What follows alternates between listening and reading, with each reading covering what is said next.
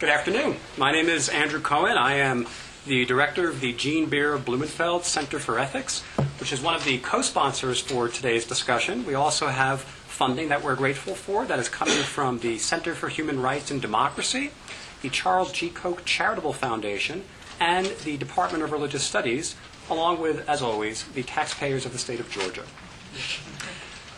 Members of the military service often put their lives on the line so that political authorities can project force for various ends. But as we know, the military asks a lot of its members. Besides the risk to their lives, they often are at risk of transforming their senses of self and their understandings of what is right or wrong. Their experiences produce lasting impacts on their lives, and as we know, not all of these experiences are things for them to celebrate. In fact, I've heard that many veterans and veterans activists have misgivings about the idea of simply throwing parades for people who have returned from military service for their country. They sometimes think that something more, if not something altogether different, is called for. Today's panel hopes to continue to an ongoing conversation about the place of veterans in a society that projects force, sometimes projects morally controversial force. We got plenty of spots right up front. You get right there, front row seats for it. Yep.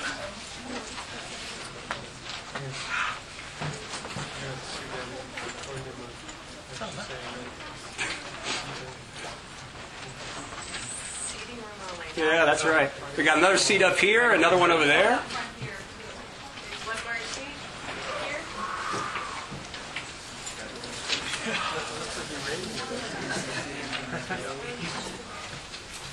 All right, thanks for coming, guys.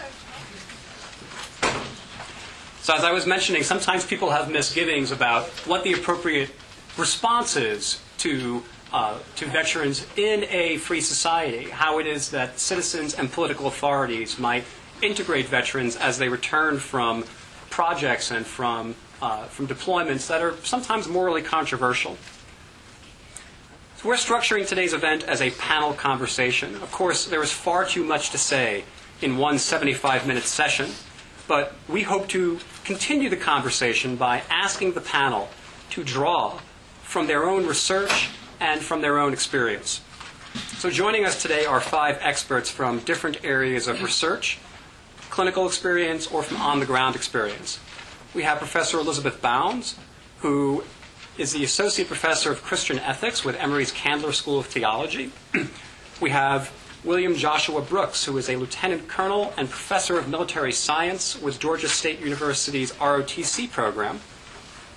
We have Rich Glickstein, who is a behavioral health counselor with the Share Military Initiative for Atlanta's Shepherd Center. We have Professor Steve Kershnar, who teaches at SUNY-Fredonia. And we also have Rich Williams, who was a consultant working for the U.S. Vietnam War Commemoration Office and who has other military experience. You can read much more about today's panelists in the brochure that we have distributed.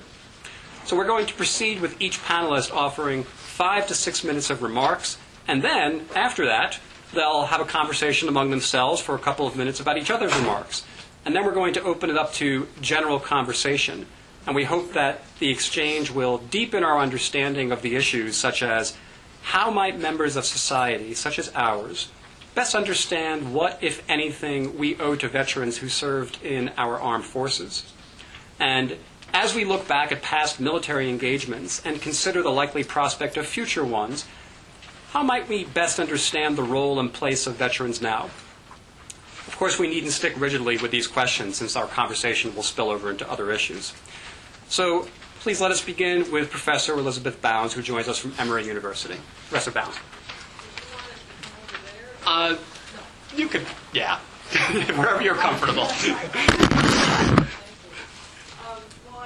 you. I'm very glad to be here today. My connection to these issues is in certain ways a little indirect. The major focus of what I've been working on in the last years, both in my research and in other phases of my life, is around prisons and imprisonment. And if I seem a little distracted, it's because I'm very involved in the current issue of the woman who was about to be executed in death in Georgia that I've known for over 10 years, and that her appeal was denied for commutation to a living sentence. So it's kind of a big week. But let me get to the topic today.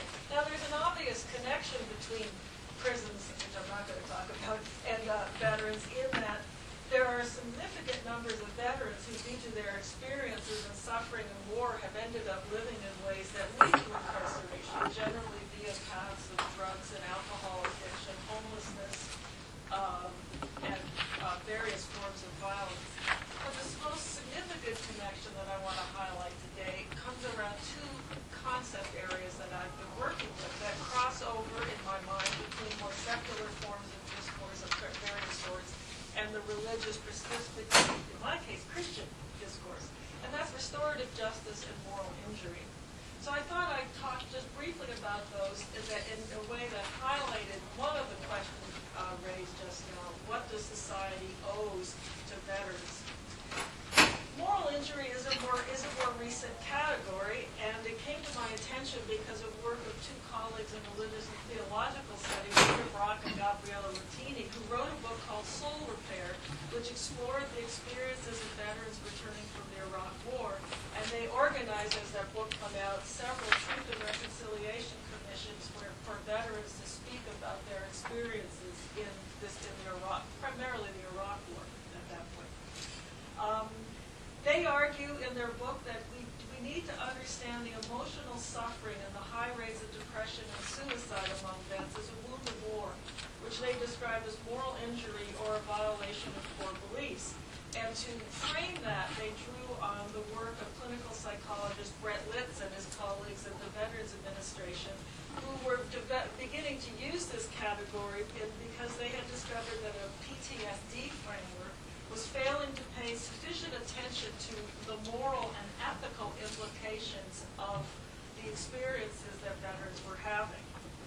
Now, the work of Latini and Brock and mine too pushes also in some different ways than even Litz's clinical response, because it is hard for clinical discourses to talk about morality, in my view, in ways that ordinary people kind of understand. Like, it makes sense of their way that they think about moral meaning and their moral experience.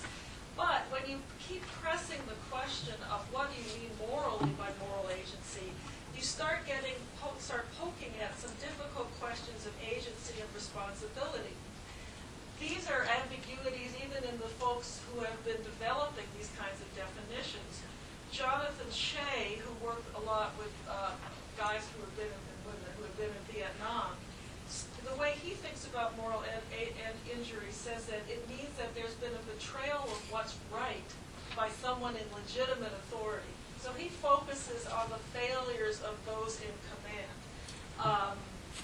Litz, in contrast, as a definition that suggests a range of relevant agency in the experience of moral injury, because he says he defines it as involving an act of transgression that creates dissonance and conflict because it violates assumptions and beliefs about right and wrong and personal goodness.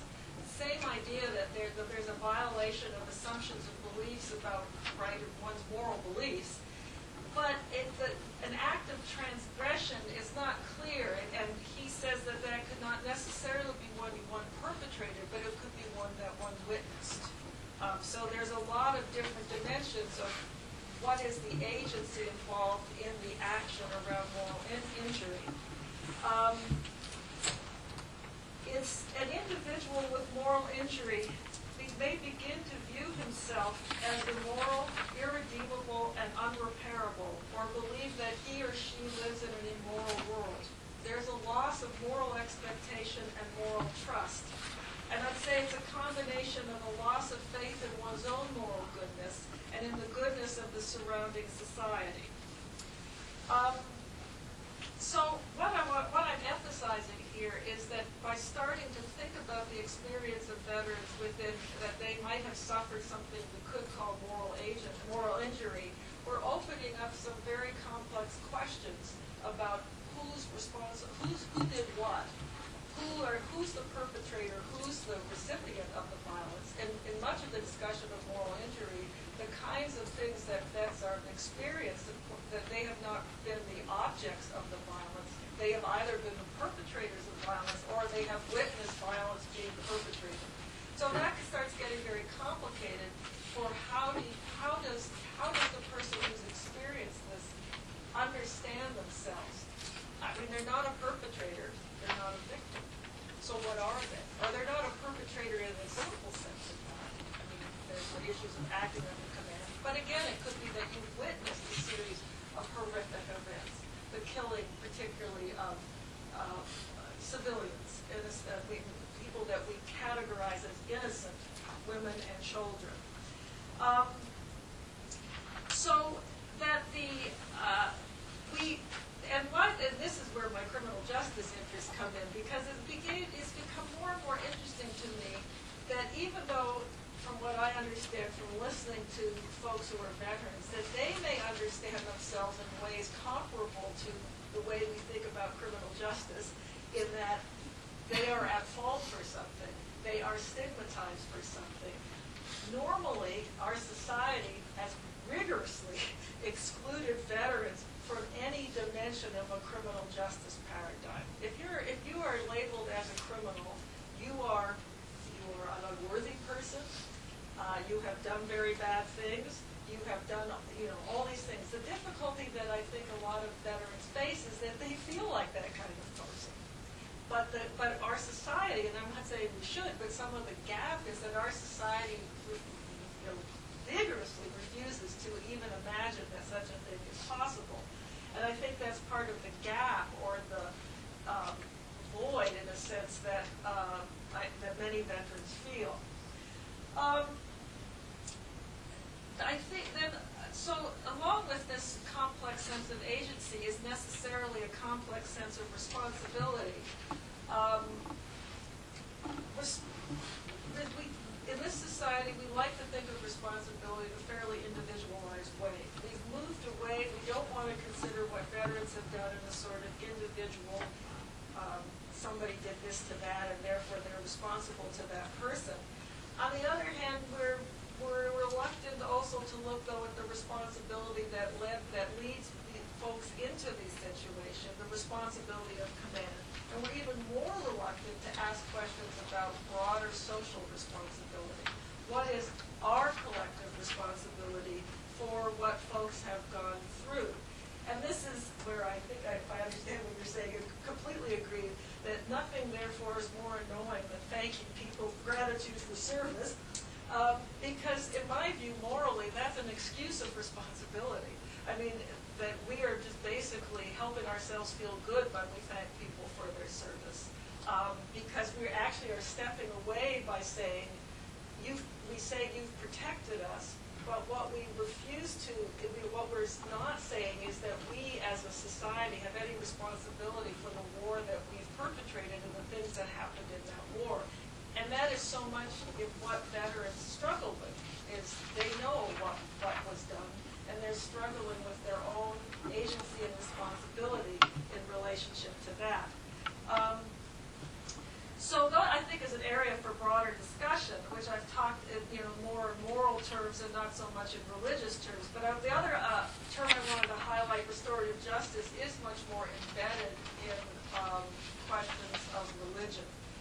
Now, all these terms can also be used in a million ways. Restorative justice is currently used in certain circles of our criminal justice system to signal alternative forms of alternative forms, instead of imprisonment, that there's alternative forms like community service, victim offender dialogues, that kind of thing. It's part of a push in our society, a little push, not a very big push, to find some other roads for dealing with crime than straight up incarceration.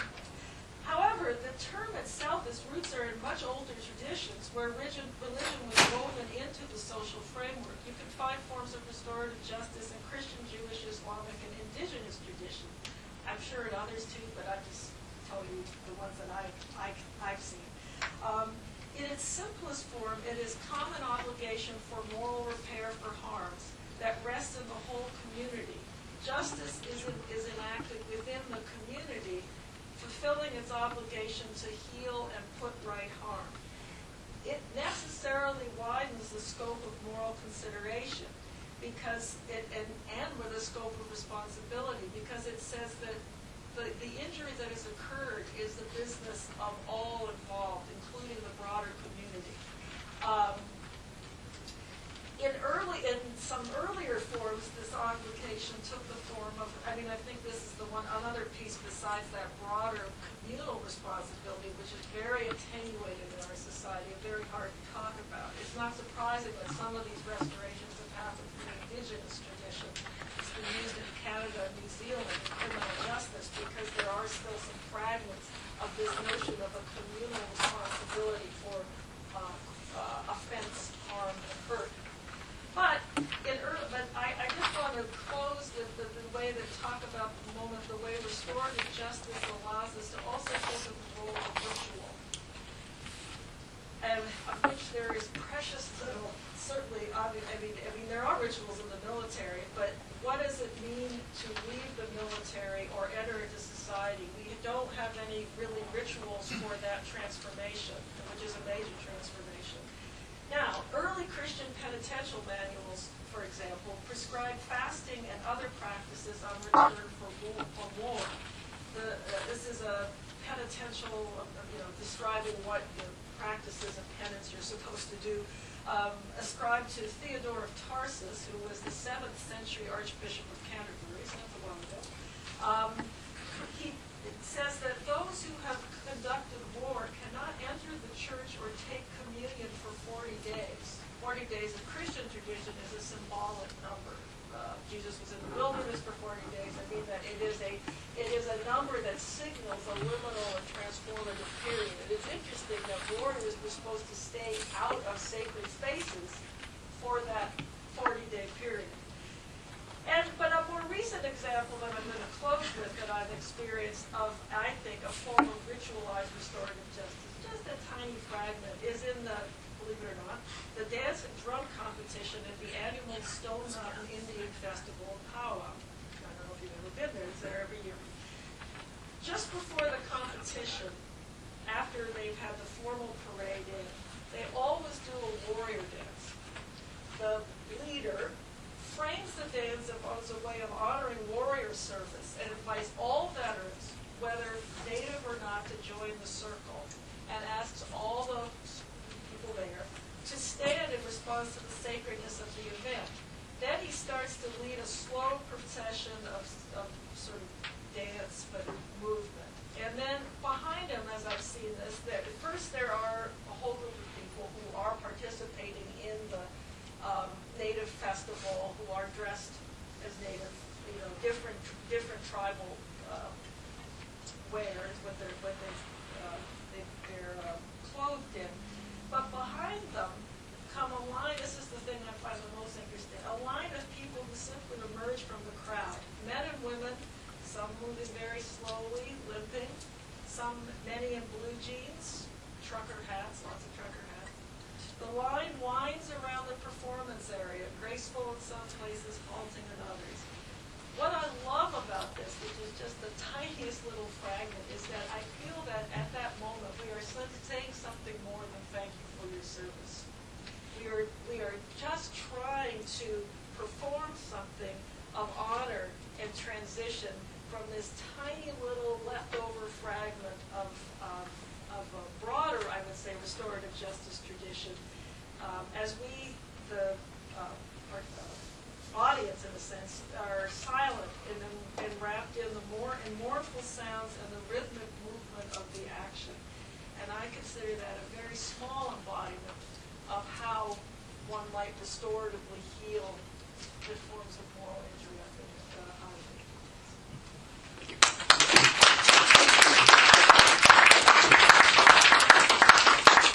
We'll next be hearing from Josh Brooks. Thanks for having us. Hey, good afternoon. How are we doing? Yeah. Good. Any veterans in the room? Okay, so keep me honest. Really an opportunity and a privilege to be here in front of the group.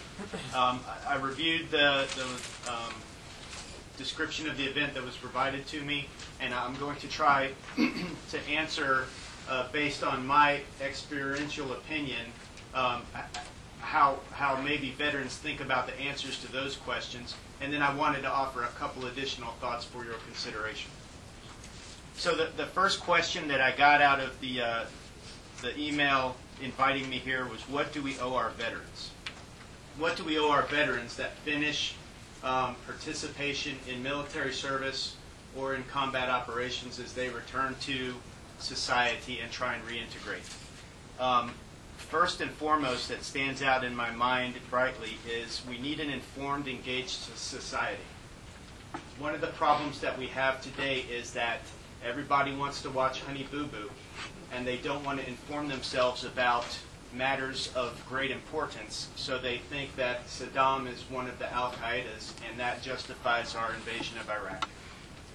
When in actuality, the Ba'ath Party would have tortured and killed anybody affiliated with Al-Qaeda in Iraq, for example.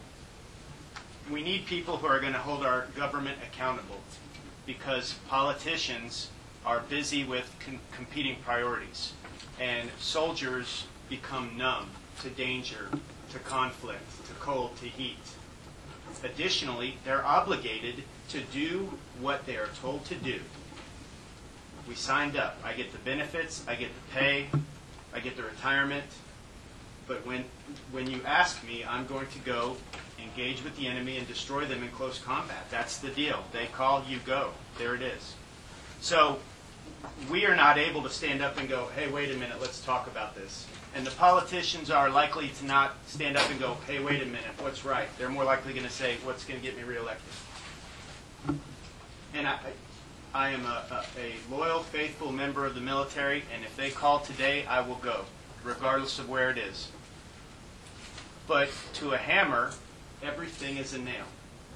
So when the president asks the generals if we need more troops for the war, 99 times out of 100, what's the answer going to be, y'all? Yes. So that's why we need a participative society to stand up and say, hey, hold on a second. Let's think through these ideas. Let's talk about this stuff. I think we need the support and services that are being offered to our veterans. We have educational benefits. We have some care. There are attempts to make steps forward to get veterans the care they need. Yeah, I mean, all of you are familiar with the stuff that's going on out in Phoenix, where people are on death lists, and they're doing a shell game with how long people have waited for care and all this sort of stuff.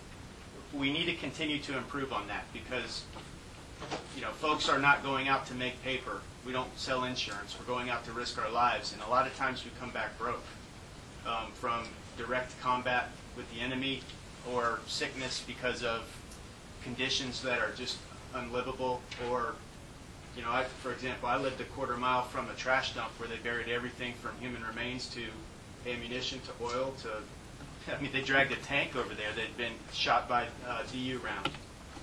It's just, whatever, let's burn it. And we breathe that smoke for a year. My teeth are going to fall out one day, and I'm going to have new Gulf War syndrome or something. We need those support and services. The last thing I'd say what we owe our vets is don't pander to our veterans. I do cringe at the thank you for your service when I'm in uniform and people walk up and just blindly thank me. What does that mean? I do cringe when everybody asks, do you have PTSD? Did you kill anybody? These are not what we need. We need folks to walk up and go, hey, just like the shoemaker, just like the banker, just like the educator, you play an important role in our society. Most recently, you played an important role. Congratulations, good job. Now get back to being a citizen. No special treats, no favors. Let's go. Come on. If you treat people like they're broken, many more will act like it. So those are kind of some of the things that I think about when we talk about what we owe our vets. What is the role and the place of veterans now was the other question that I got out of the paperwork. I think veterans need to be members, integrated and productive in society. If you think about World War II, after the big one, folks got out, lots of veterans went and built businesses, They took leadership of corporations, of government, of all aspects of society. The leadership skills, the confidence, the team building that folks learn in the military can easily be translated to society. And that's one of the great benefits of our military, is that when folks depart the military for the next mission, they take some of those skills and hopefully become an additive, productive member of society. So when I think about where vets belong, you know, let's go. You're just another person, right? He sits among you, as an example. So those are kind of the two things. And then, this whole idea is wrapped in the ideals of morality and ethics and philosophy. So allow me, as a layperson, to speak badly about these topics. Just throwing it out there. Are you taking notes? Yes. Okay. If you don't write, it's going to make me feel like I'm not doing a good job. We talk a lot about combat and war. Is there a difference in the amount of moral injury sustained when people believe in the mission versus when they don't? Did we not know about moral injury during World War II, or did we not experience it because the United States was existentially threatened? Are our tactics, techniques, and procedures influential on whether or not people experience moral injury? In Iraq and Afghanistan, we implemented counterinsurgency, invade, dominate, build the host nation's capacity, police, infrastructure, military, government, economy, right?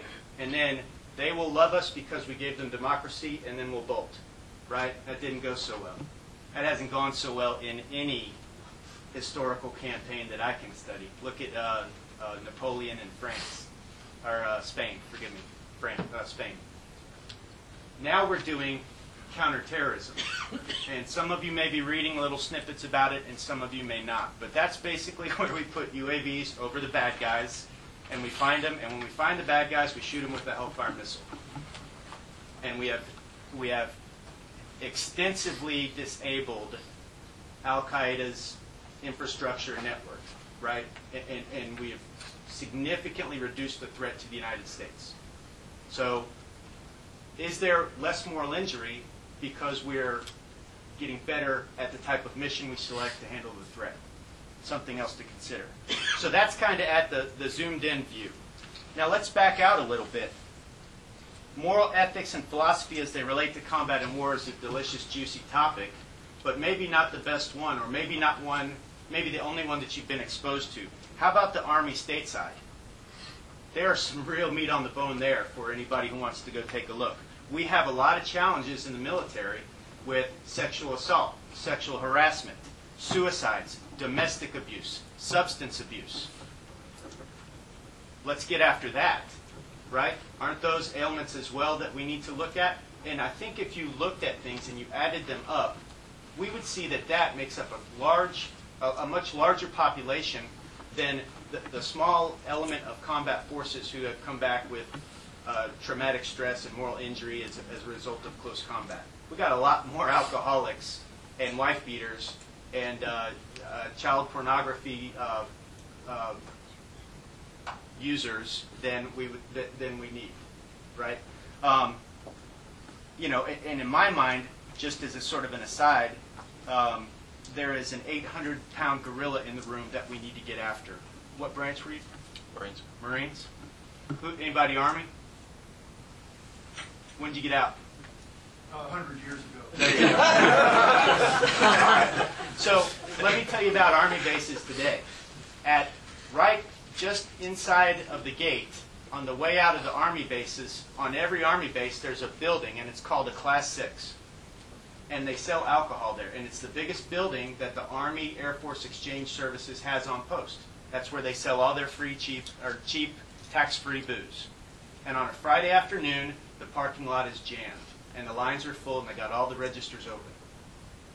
Now, if you go back and you look at all these negative outcomes that we have, domestic abuse, DUI, motorcycle accidents, child neglect, sexual assault, suicide, what have you, and you peel the onion back a little bit, I think you would find a significant percentage of those have to do or had alcohol as a contributing factor. So we need to kind of, talk philosophically and theoretically about these things, but there are also practical things that we can do to get at that matter today. And that's kind of some of the thoughts that I have there.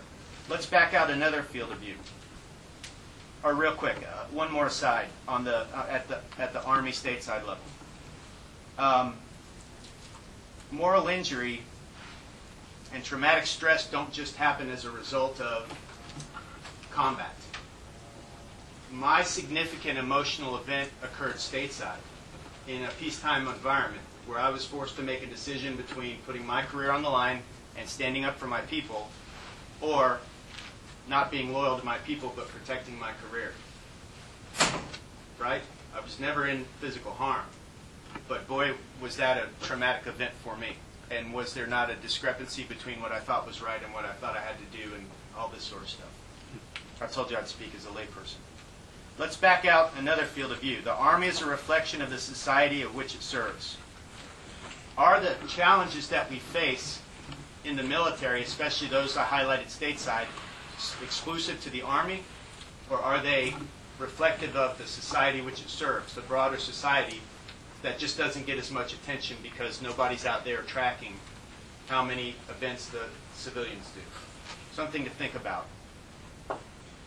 And then is that not the same condition that you might see nationwide, or I'm sorry, worldwide? Has anybody been over to Korea? Right? How about women's rights there? Has anybody been over to, what's the other one? There are other places where prostitution is legal. There are other places, Thailand, where child prostitution is pseudo-legal. There are places around the world where drugs are legal, where domestic abuse is accepted. So we just kind of need to think about this in a broader sense as well. And then I also kind of flippantly wrote another one down. In 6 billion years, let's back out another field of view, and this is maybe for a laugh or not. In 6 billion years, the sun is going to die. When it does, before it collapses, it'll expand. And the diameter of the expansion is greater than the orbit of the Earth. The Earth will be burned up. We have 17 light years to the nearest star. It's not probably going to happen. Everything will be erased. There'll be no memory of, no proof of this situation or any of these moral injuries or any of these problems or ails that I'm describing. So maybe all this is just kind of a joke and we should all go to the beach anyway. I don't know. Just again, I told you I was going to speak as a layperson. And then the last but not least, let's beware of absolutes and extremes, especially with regard to things like gratitude. Can we be grateful toward our troops, but also hold them accountable? Can we be proud of certain things and ashamed of others? So we set things up, right? It's sort of the Fox versus MSNBC. It's they're either good or they're bad. It's one or the other. And I do this with my cadets. I describe situations and say, this or that, pick now. Pick now, this or that. And they get very nervous because it's two bads. I'm essentially putting them in sort of the lesser of two evil traps. And I want them to go, well, hold on, time out, boss. This is A, that's B, but there's also C, D, E, F, G, H, I, J, K. These aren't the only two things, right? It's not either or, it could be in the middle somewhere.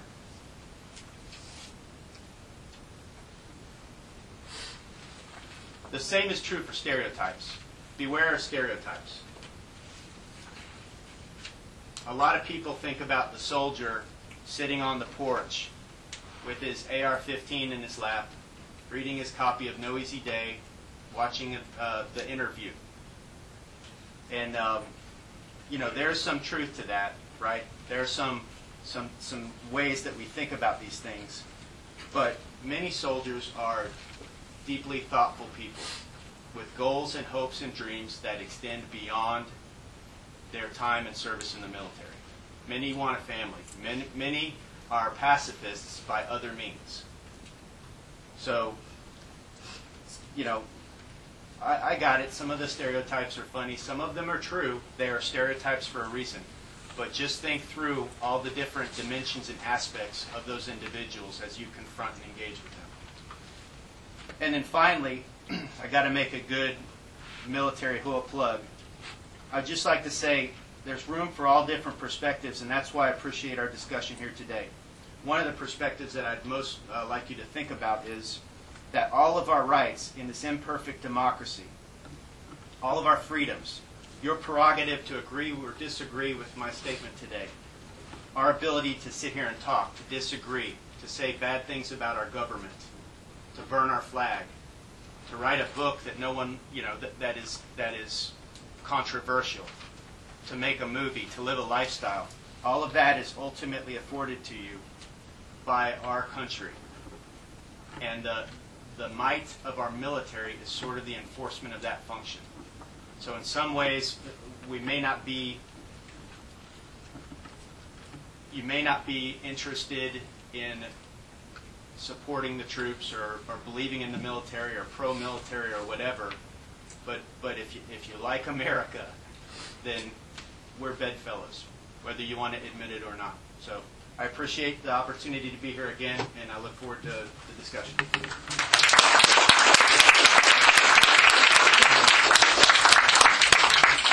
Next up, we have Rich Glickstein.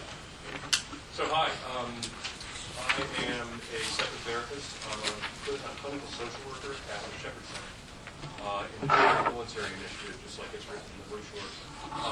That started in about 2007. I left Shepherd in July. Before that, I was working in substance abuse, both for the Army and civilian, but mostly with veterans. Anyway, Share Military Initiative started in July in 2007, roughly, when a couple of donors that had a pocket full of money said the VA was pretty jacked up and not doing things in the best way for the veteran for treatment of traumatic brain injury, because remember, Shepherd is spinal cord and brain injury hospital, but also not treating psychological injuries, which also can cover the moral and spiritual injuries that both Liz and Josh talked about. So I'm a part of that. I'm a psychotherapist. I work both individually with not with each veteran, but with my caseload and with families of the caseload of the psychologist I work with. We kind of share that. Again, we treat not just psychological issues, but the whole person. So on our staff is physical therapy, occupational therapy, speech therapy, recreational, because we're treating the whole person. The goal and the aim is to reintegrate, to allow this person, whoever that person is, male, female, to come back into their families, come back into society as a whole, come back into the community, and live a life that is true to their goals, their life goals, true to their values that we gain from whatever our upbringing is. In working with these individuals, I kind of, this is a very personal thing for me. So my very first deployment was in, I left Japan on the USS Bunker Hill in October of 1990. Who was born after that? Thank you. Anyway, so that was my first deployment. We spent about 4 months in the Persian Gulf during the Gulf War. But it's still very personal because, and this is a very personal experience for me, because one of the things that Liz was talking about is feeling worthy. And a lot of veterans feel kind of the way I did, kind of the way I do when I'm not sure if I did enough while I was there. I'm not sure I did enough during the 6 years in the Navy, so I want to continue to serve. I've had so many people tell me, look me square in the eye, walking on a crutch with a broken something and a back that's just completely jacked, say to me, if they said I can go back, I'd go back right now. And so this is my way of doing that. And I'm not saying that to accept praise or to look for praise for doing that. This is just my mission, basically, my purpose. Which also is another thing that myself and my partner try and do, is to help our veterans forge or reforge new purpose, which is one of the main things that when coming out of the military, that's one of the things that not goes away, but it just it's not the same. So in doing so, we deal with not just traumatic reactions, traumatic stress reactions of checking a room when you walk into it, having thought of how many different ways I can dispatch someone if they become a threat to me, but also dealing with things such as moral and spiritual injury, of not being able to act when I knew I could save somebody. I had a client that I worked with late last year who in his childhood was a victim of rape. And at the point when he was witnessing someone be raped, could not leave his position because it would jeopardize the mission in many, many lives. And so there, right in that is an extreme spiritual and moral injury, because he could have acted with a weapon that was in his hands. But if he did that, then far in the future, well, not too far, in a couple months in the future, would not have played an intelligence part in killing a terrorist that has killed a lot of people and stopping a lot of violence. So there's this emphasis in here, guys, the classic train decision.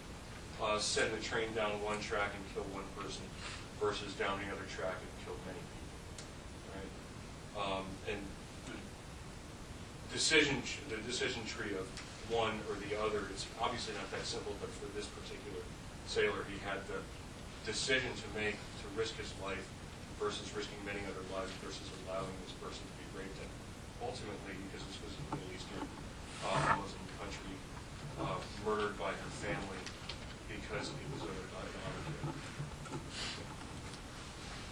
killing. So not just those things, but my goal hopefully is to allow someone to step back into their families, to step back into society, and re-understand one main core of the military of groupthink versus the gross approach to American society. And I know I'm overgeneralizing here, but as each individual person has the value, and that my value may be greater to me, of course, than anyone else, versus one thing that is in the Army Soldier Creed is take care of soldiers first. Right? And so I'm always looking out as opposed to looking in. I'm always last as a service member, especially as an NCO or an officer. I'm always looking out for the people that I'm leading, but also serving. And so there's a big change that I hopefully help people make room for.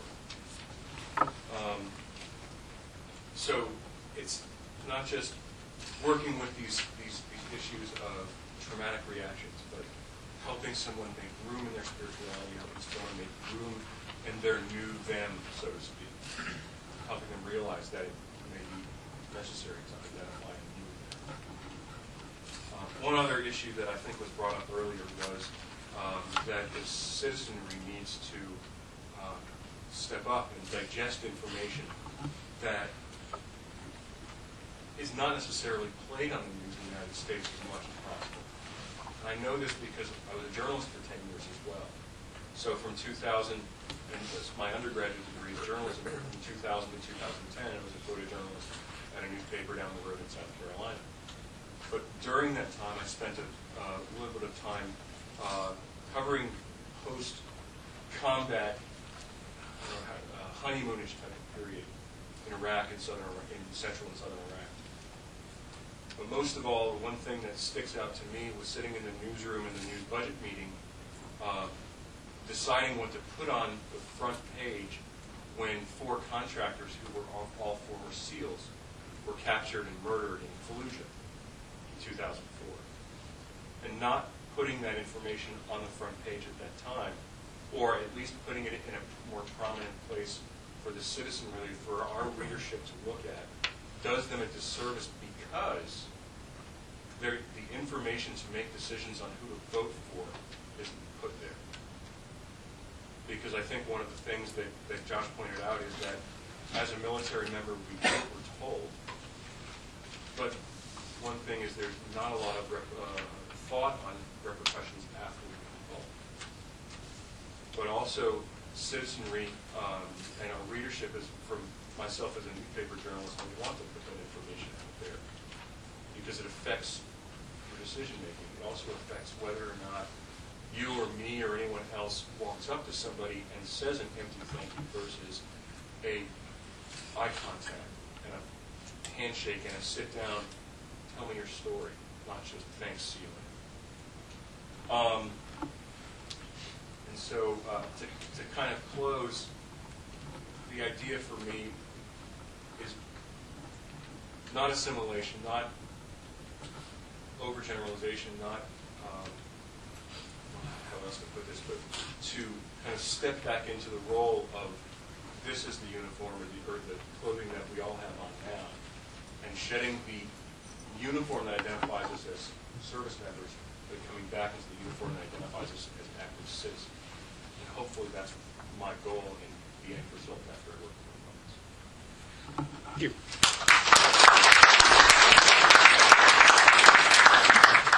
Next we have Steve Kershnar.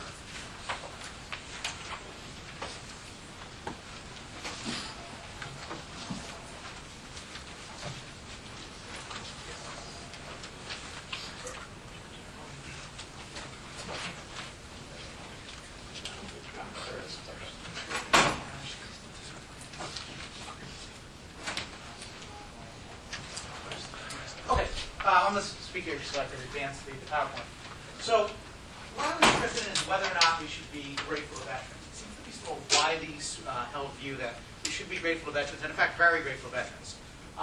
So, I want to investigate whether or not that's correct as a moral matter. Okay. Now, clearly, this is a very common view. I'll just give you a quick couple examples from presidential statements. Barack Obama said, look, generations of Americans have come to show their gratitude to veterans. George W. Bush, what veterans have given our country is beyond our power to fully repay, yet today we recognize our debt to their honor. Bill Clinton, we join as one people to appreciate a debt we can never fully repay. And I think the cleanest statement of it is Ronald Reagan, who said, we owe them a debt we can never repay. Clearly all four presidents, and I could have used any of the other presidents as well, but those are just sort of clean examples. All four presidents thought clearly we should be very grateful to veterans, and in fact so grateful that we can't repay the debt. Okay, there's other evidence that this sort of a widely held view, both among Americans and among the American leadership, that we should be extremely grateful to veterans. These are just four examples, there could be others. One is that we have memorials, not just in Washington, but throughout the country, memorial statutes, all sorts of physical expressions of gratitude. Second, we have two major holidays. We have Veterans Day and we have Memorial Day, which celebrate veterans. The economic cost of these holidays is probably in the tens of billions of dollars. It's a good or bad idea, but these are pricey forms of expression. Third example is when you have veterans who are up for running for political office, their service in the military is given widespread attention. So, John Kerry reporting for duty, just an example, but this is true whether it's John McCain, Bob Dole, or any number of the other veterans that have run for the presidency. And lastly, with regard to public events, it's fairly common at public events to show gratitude towards veterans. This is just an example in the NFL, where you have the veterans run onto the field to the widespread recognition of the fans. Okay. So I think it's quite clear that the view of Americans and of the American leadership is that we should be very grateful to veterans. Here's my thesis. My thesis is that is false. It's a mistake. The Americans should not be very grateful to veterans. Now, this is going to be a counterintuitive thesis. Again, this is obviously in conflict with the general view. Nevertheless, as far as I can tell, this is correct. Okay. The idea that we should not be very grateful to veterans applies to veterans in general and to narrow subclasses like combat veterans and injured veterans. What do I mean by gratitude? Gratitude is the state of being thankful or appreciative for benefits received.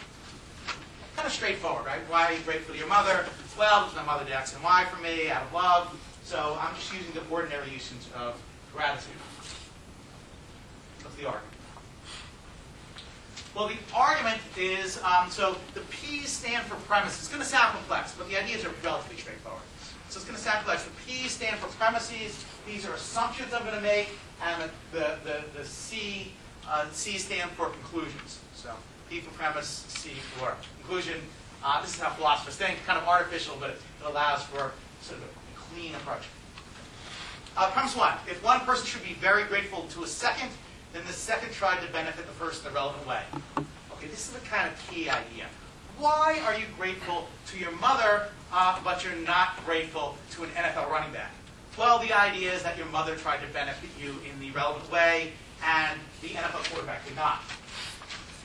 Premise 2 just says that this applies across groups.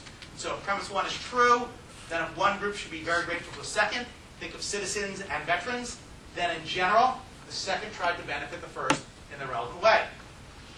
Conclusion, hence if one group should be very grateful to a second, then in general, the second tried to benefit the first in the relevant way. Okay, so we have a test here. If A should be very grateful to B, then B tried to benefit A in the relevant way. Well, premise 3 then is where the action is. It says, it is false that as a group, veterans tried to benefit citizens in the relevant way.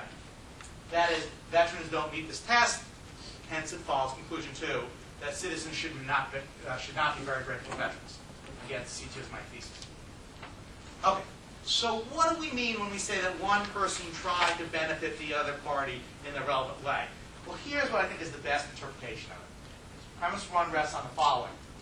A tries to benefit B in the relevant way, if and only if. That's just saying equivalent to, if and only is just fancy philosophical terminology. A reasonably attempted to provide a significant benefit to B, and A was primarily motivated by concern for B's well-being. Okay. So we can break this down into 3 conditions. First, the benefactor's primary motivation was to provide the benefit. That is, the benefactor trying to benefit the beneficiary. Second, contribution. The benefactor tried to provide a significant benefit, or on some alternative theories, the benefactor actually provided a significant benefit. And then third, the benefactor's effort was reasonable. That is, it rested on adequate evidence. Well, are these conditions met? I claim that at least 2 of the conditions are not met. The third one is not entirely clear. Okay, take the motivation. Was the primary motivation of the veterans try and provide the benefit? That is, to help the beneficiary. Well, the studies we have here suggest when you look at why people join the military, that the dominant view involves the dominant motivation expressed has to do with some sort of lifestyle feature, right? Either economic, adventure, friendships, things like that, some sort of personal gain. When we do surveys as to why veterans fight, why they fight in combat, what motivates them in combat, the explanation, the dominant explanation, is they're fighting for the buddies. They're not fighting for an ideal, they're not fighting for the American people. When it comes down to brass tacks in combat, they are fighting for the buddies. So are they motivated then to, as their primary motivation, to benefit the American citizenry? Well, I'm sure that is a motivation, but it's not the dominant motivation. And one more way you can see this is recruitment is highly sensitive to economic incentives. That is, you can increase recruitment, increase the quality, decrease the quality through economic incentives, suggesting that there's a strong self-interest involved. Nothing wrong with that, but if we're looking for a primary attempt to benefit another, that is relevant. What about contribution? Did veterans try to provide a significant benefit? Well, let's look at whether they actually provided a significant benefit as some sort of evidence of whether they tried to do so. Well, contribution is a function of replacement cost. That is, how much did you give to another, and what was the cost of getting you to do that? Well, for any one soldier, leaving aside the sort of some dominant geniuses, for instance, General Grant or something like that, the idea is the contribution is not that great. I mean, with any one soldier, or sailor, or Marine, it's not going to make a big difference for the American people in terms of how the war goes. In addition, if that individual wasn't there, there's at least some likelihood that someone else would be in that position operating that same role. And in any case, this benefit was paid for and paid for well. The dominant studies we have of military pay show that they are overpaid, both in terms of pay and in terms of benefits, relative to the civilian counterparts. Now, you might think, well, who cares about pay? Maybe we shouldn't, but if we're looking at net benefit provided, what you try to provide, We look at what you contributed versus what it costs to contribute and how hard it was to replace you. Well, some people will say, well, look, it's not what the individual veteran provided. Rather, it's what the collection of veterans, that together they provide something which is invaluable to us. And I think that's true. But that's not only true for them. That's also true for farmers. That's also true for intellectuals. To see why, imagine that there were no farmers and no one else occupied that role. Well, most of us, if not all of us, would be dead. What about if someone else occupied that role? If other people, if all the current farmers were dead, other people stepped into their roles. Okay, well in that case we do well, but the same thing applies to the military. If the current members of the military sat down, and someone else occupied that role, well again we'd have some sort of defense. So when you ask, do veterans contribute more than other groups, or as a collection, do veterans contribute more than others? I don't see it. So go ahead and jump in. Take farmers, right? I think that Americans are not and should not be very grateful to farmers. You know, holidays, almost no statutes. You don't see presidential proclamations. We don't see their celebration in the public arena. There's no indication that they're paid more than civilian counterparts. And I think that's fine.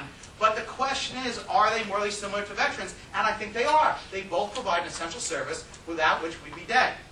And obviously, farmers and veterans support each other, right? Farmers wouldn't be doing well if people stole their crops, like foreign invaders. Similarly, veterans wouldn't be doing very well if they were starving on the battlefield. And reasonable effort. Did veterans make a reasonable effort to benefit us? Well, I mean, it depends on sort of what service you think they're providing. If you think they're providing general deterrence against attack in general, yeah, I think that's a pretty reasonable thing to provide. If you think that they're providing service in terms of killing people and breaking things in particular wars, then it depends on the wisdom of those wars and whether there was adequate evidence to think that those wars were going to accomplish good things. So if you thought, I'm taking no position here, but if you thought, for example, that World War I was not a particularly productive war for the U.S., or that you thought this was true of the Vietnam or the Serbian or the Iraqi war, then you might think, well, it's not clearly satisfy the reasonable effort condition. So the question is, do they satisfy the three conditions, motivation, contribution, or reasonable effort? Well, it's not clear to me that they satisfy conditions 1, for reason to depend on the context. It's not clear that they satisfy condition 2. Skip your lectures. Just real quick, why does this matter? Do you mind thinking? Well, all right, maybe it's true, maybe it's not. Why care? Why should we care whether or not there's too much gratitude expressed to veterans? Well, I think there are 3 reasons this matters. First, if you have too much gratitude, this is going to result in inefficient results. In particular, it's going to provide an incentive for many of the best and the brightest to go into the military rather than other fields, such as being judges, such as being physicians, such as being business leaders, or being academics.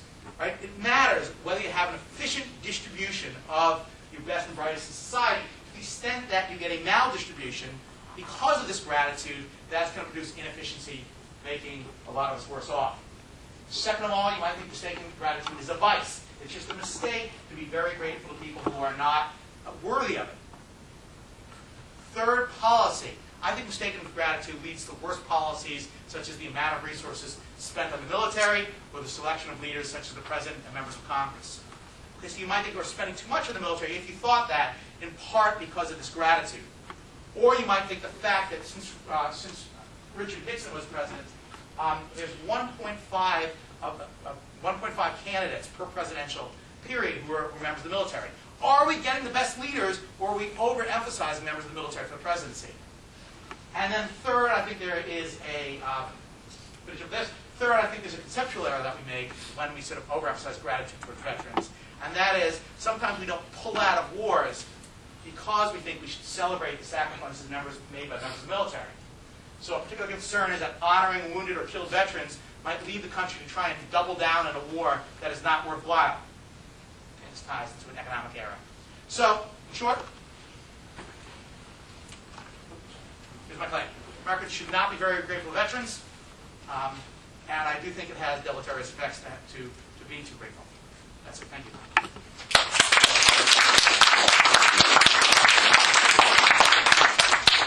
And next is Rich Williams. Stephen's a hard act to follow, especially as a veteran. I wanted to give you You should thank him for that, then. On my service. After a year of college, I joined the Air Force. How many of you were born after 1975? So virtually all of you. 1974 was a very important year. It was the end of the Vietnam War. I did not serve in Vietnam. I was still in training when the war ended.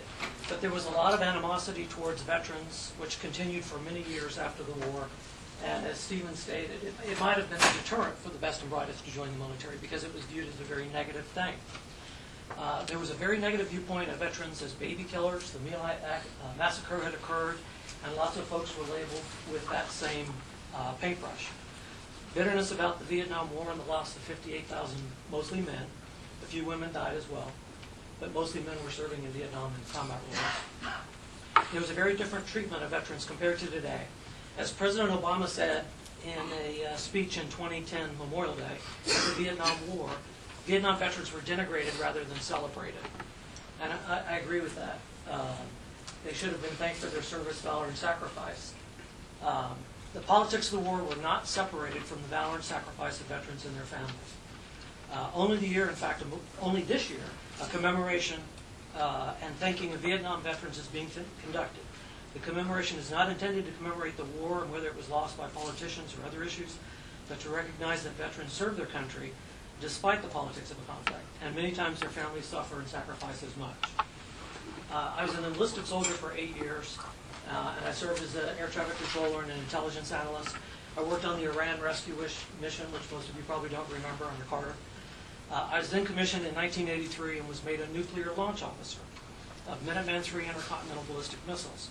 I remember one interview by a journalist from Boulder, Colorado, which is, if you know Colorado, is a very liberal town, who wanted to know how we had been brainwashed and could support mutually assured destruction, or MAD, which is sort of an unfortunate term, policy of the Cold War era.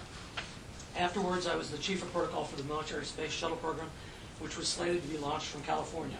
And we had one of our shuttles on the pad to be launched 90 days, but the Challenger accident happened, and they completely canceled the West Coast military shuttle program. After 24 years in the military, I then retired and joined the Federal Civil Service. After a year, I was then hired as a foreign policy advisor in Naples, Italy for 5 years. Moved to Izmir, Turkey in the same job, working for the North Atlantic Treaty Organization. In that job, I helped to assess Bulgaria, Romania, Hungary, Macedonia, and Czechoslovak republics to become members of NATO. I deployed to southern Turkey as the policy advisor during the Iraq War for the air campaign in Iraq. And some of the decisions I made was whether or not we would strike a target despite collateral damage based on the strategic or tactical advantage of striking that target, knowing that there would be collateral damage. That happens in every war. I was then at Air Combat Command at Langley and did similar work back to Turkey, back to Langley. And finally, for the last 7 years, I worked in the Secretary of Defense's office, working for commemorations, thanking and honoring veterans for various conflicts. The Vietnam War commemoration is what I'm working on right now. I retired last October, but was hired back as a federal consultant to represent the Southeast region. So I live here in Georgia.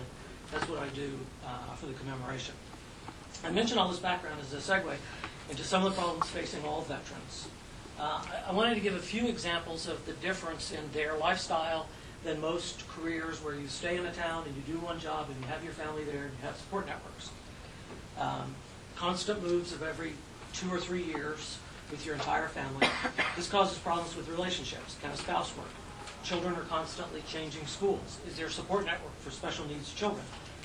Constant travel, making new friends every 2 to 3 years and adjusting to new cultures.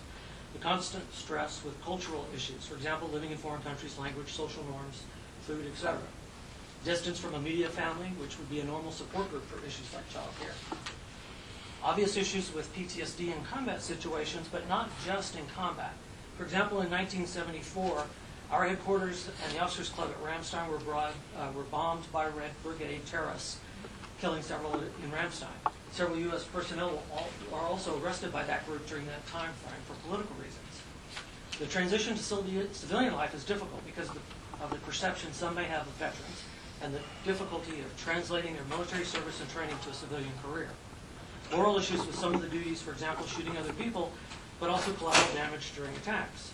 Drone pilots suffer PTSD knowing that they're killing folks thousands of miles away, and in some cases finding out that they killed civilians, even though they're sitting in an air-conditioned building in Nevada or Virginia. The frustration of dealing with civilians who have difficulty relating to the experiences that military personnel have. A large number of my veteran friends, as many of us have mentioned earlier, do not want to be thanked for their service by random strangers who they feel, although they may be well-intentioned, the veterans can't see how a civilian could possibly know what the service member has experienced. I'm enjoying this discussion, and I'm going to end on that note, and I'm happy to answer any questions. Thank you.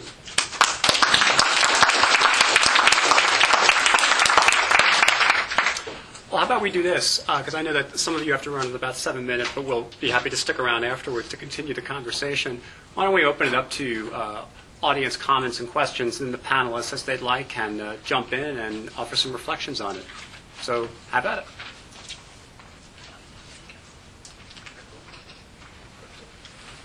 Nick. For your motivation criterion, you said that it should be like the primary motivation. And I'm sure you gave a reason. I was trying to track a lot of different decisions for me.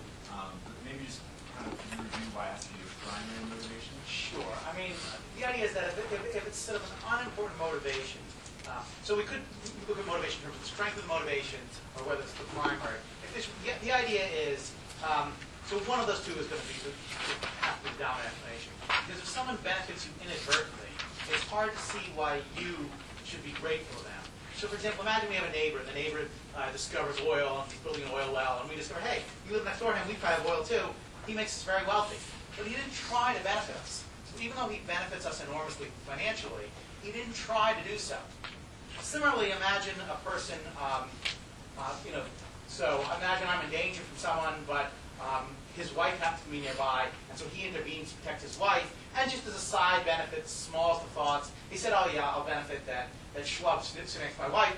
Well, again, I mean, he did benefit me quite a bit. It did play a motivational role, but it was so small, it's not enough to warrant gratitude. So the idea is that to have strong gratitude, it has to be either a primary motivation or strong motivation, and we'd have to look at some experiments to decide which really is the better test. I can't help myself. Please. We got to pick at that booger for a second.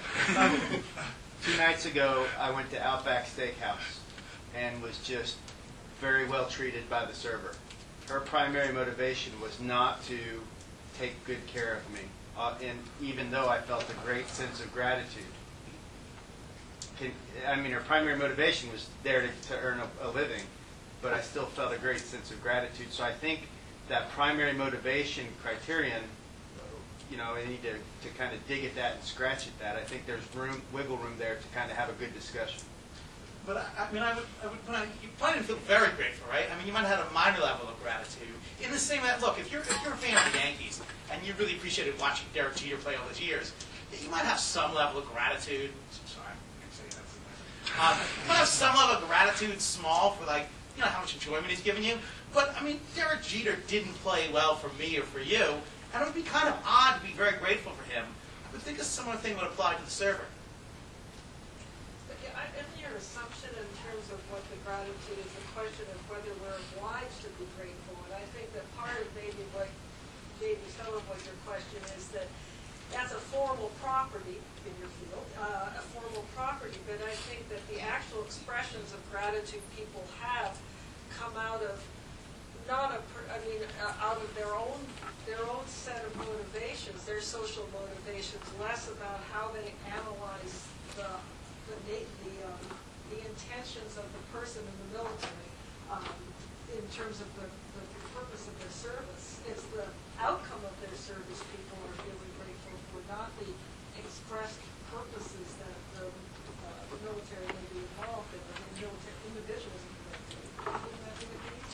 Well, I I like the idea. I'm just not sure I agree with it. I mean, again, imagine you have a neighbor, and he said there's all these geological tests to discover that there's a lot of oil under his property. And he builds an oil derrick and starts pumping it out. We say, hey, if there's oil under his property, there probably is ours as well.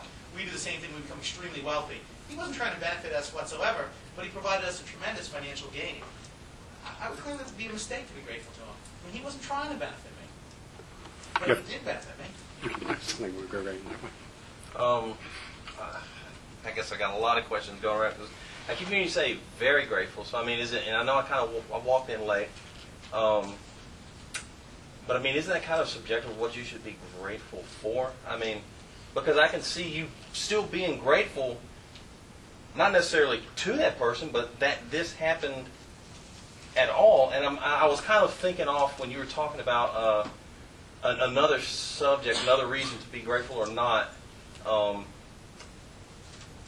And could you, when you were talking to this gentleman over here, could you give me your second reason for, why or why not to be grateful to somebody? Yeah, I mean, so you want to have sort of a motivation, right? Okay. The person was either strongly or primarily trying to benefit you. Mhm. So it's motivated to benefit you. Secondly, they tried to prevent a significant benefit. It wasn't sort of a small benefit, but they tried to prevent a significant benefit. And the third thing was they made a reasonable effort, right? It was based on the evidence that was reasonably available to them. If you fail on one or more of those, then you might be very grateful, but it would be a mistake. And here's an analogy. Imagine that you had an 8th grade teacher. Okay. And you're really grateful to your 8th grade teacher, but in fact, your 8th grade teacher was just a really poor teacher. And in fact, she didn't really care very much for the students, she didn't try very hard, and she didn't look at the evidence in terms of what would be good teaching. So you were grateful, in fact, you're very grateful, but in fact, it's a mistake. And you might think, look, that's an error, right? You should not be grateful. And my idea is that a similar thing applies to the military. Not that they failed in the way in which the 8th grade teacher failed, but their motivation and reasonable effort and things like that were not met. So I'm sorry, I get your point. However, I think if we're going to talk about spiritual and moral injury and talk about reintegration, I think that, and in no way do I do this, that it's kind of short-sighted to think of primary motivation for service, primary motivation for gratitude, when connection with something greater than oneself and being or playing a part or playing a role in the value of healing the person that's coming back from war, I think is a greater purpose and has nothing to do. Whether, yes, of course, that some people are going to say, thanks for your service because I didn't have to go, et cetera, et cetera. But being a part of that healing and being a part of the welcoming back into the fold after doing things that are unspeakable, after seeing things that are unspeakable, after experiencing hell, I think serves a much greater moral approach to society as a whole, regardless of whether it's the United States of America or not. I think welcoming that service member back serves that purpose and has almost little to do with what you're suggesting. I'm not sure we disagree. I mean, I suspect we're on the same. I do think you should welcome people back who've had difficulties or have been excluded from the community. And that, you and I agree. But that's true whether or not you're a veteran or whether or not you just got released from the penitentiary. It's good and it's important to welcome people back and have a loving atmosphere. I just don't see that being tied to gratitude. I know I want to give you all, some people have to run, so I want to give people, it's okay if you have to take off, but we're going to stick around for another 7 or so minutes to continue the conversation. And I think, Greg, you were next, and then we'll percolate in this direction. We'll go to you next.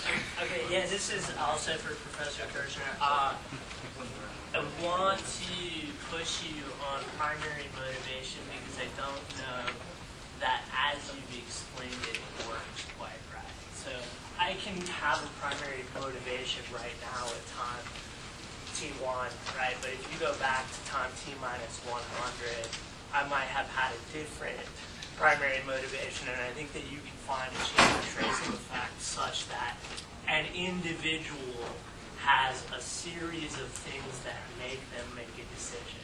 Okay?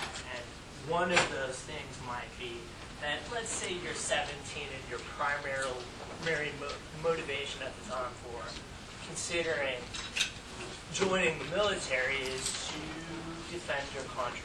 Okay. So at the time that you might be in battle, it might be the case that you would say something along the lines of, I'm really only concerned about like a band of brothers right now, but I think that previously there may be some kind of set of causal states where your primary motivation actually was to make a kind of contribution to your country, and it's not clear to me based on the empirical studies that you have talked about, because you didn't present what those are. It's not clear to me how they might rule out that individuals at a certain point in time are actually primarily motivated in joining the military to help their country. So, Yeah. I like the question. So how do you know what the primary motivation is? Well, in theory, to decide what a motivation is, you look at kind of desires or intentions, whatever drives a person forward, and we can sort of measure these things by how intense they are and how long they last. So intensity times duration. So that's in theory how would we do it. If we want to know what motivates people to join the military, I mean, we either look at studies or we look at anecdotes. I mean, I'm not sure what else we have. It's not clear anecdotes support the notion that they're trying to serve the American people. Studies, as far as I can tell, don't show that to be sort of a dominant or large-scale motivation. So I'm not sure, how else we would determine that, but for those two, but aside from those means. But don't you have gratitude for service people serving their country despite their motivation in joining the military? They're protecting your rights. They're protecting your country. They're defending your. Well, they are certainly doing all those things. And farmers are growing my food so I'm not starving. Intellectuals are upholding the framework of rights so I don't get oppressed or slaughtered, like in so many countries I don't around the think world. comparing farm work with a soldier in combat is comparable. I'm sorry. So just on point. So you think the soldiers contribute more, or they sacrifice more? Or I think they what's sacrifice. I think there's a greater sacrifice. More strongly at risk, they're more comparable to the police force. I mean, issues about the All right. police force because you're putting your life at risk. Let in your work. me get on the other side of this thing real quick. How many more farm-related injuries are there a year than military-related injuries? I don't know that that's a true notion that soldiers are more at risk. But I mean, I don't know. Is the other way to kind of play this thing, instead of dialing down soldier or gratitude towards soldiers, can we just dial up everybody else's gratitude? I mean, the farmers have Labor Day, right?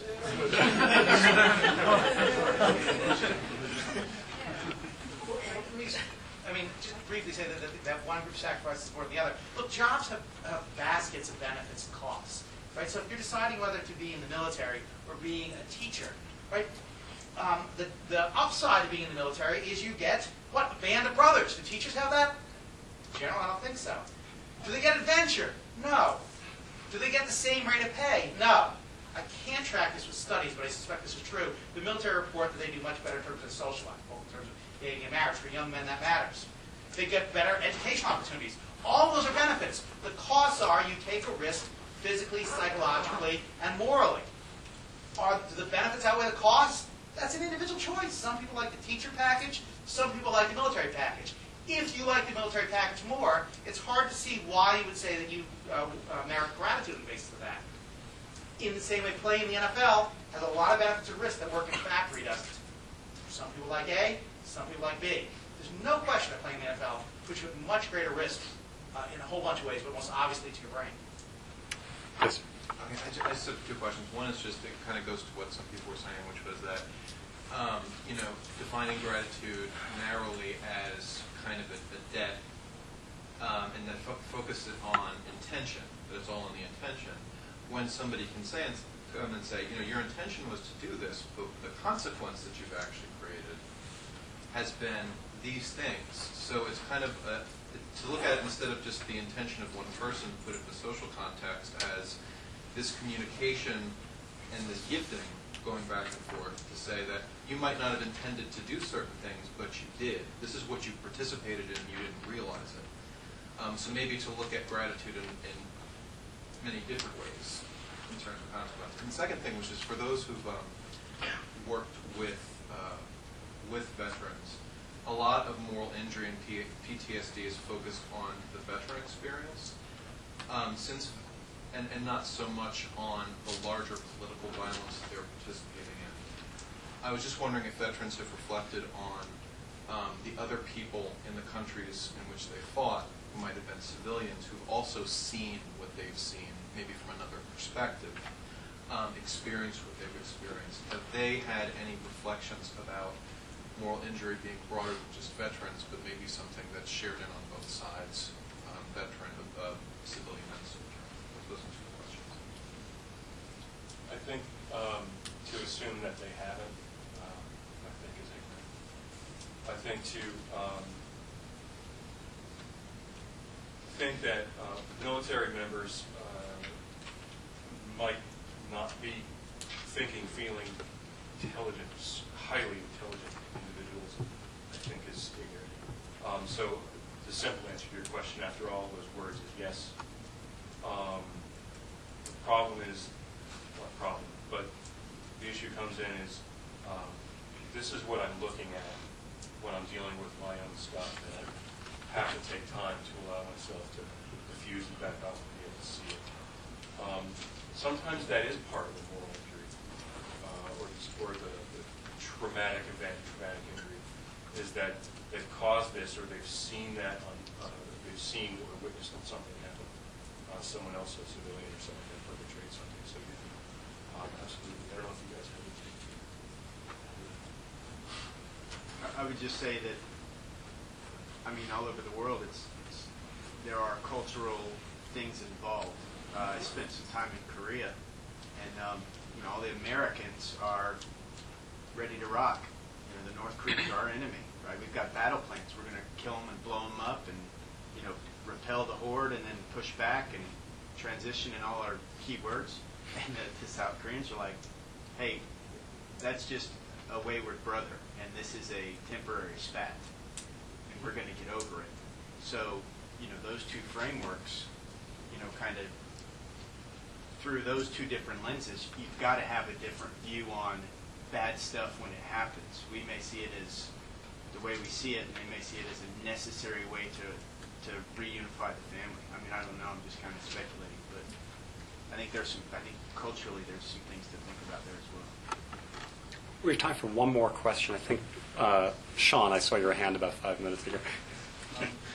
So if we accept that maybe it's likely that there is either excessive gratitude or inappropriate gratitude to veterans, would you have, I guess, alternatives proposed for both interpersonal and broader social attitudes that we should hold with respect to veterans, given the facts that they suffer from just the, I guess, very difficult conditions under which they serve, etc. So, I mean, it'd be one thing to say we shouldn't be grateful veterans. We could agree with that. I think it would be unsatisfying for everybody, or most people, to say we should not be grateful, full stop, and now we just ignore them completely. Do you have one in your mind, Dr. Kershnar, or maybe some of the more appropriate attitudes we could adopt, both with respect to interpersonal relations in society as a whole?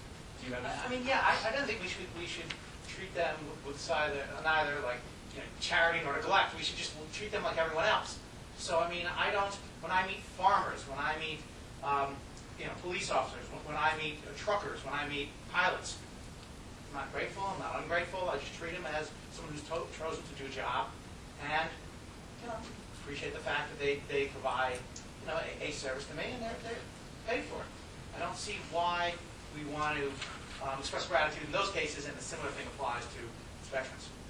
And just one thing about terminology. Note that we say that veterans serve, but other people work. It's kind of an odd terminology, right? What other people not serve? I mean, either everyone serves or no one serves. I mean, so even the notion of service, even the terminology is problematic. The build of gratitude right into it. Please join me in thanking our panelists.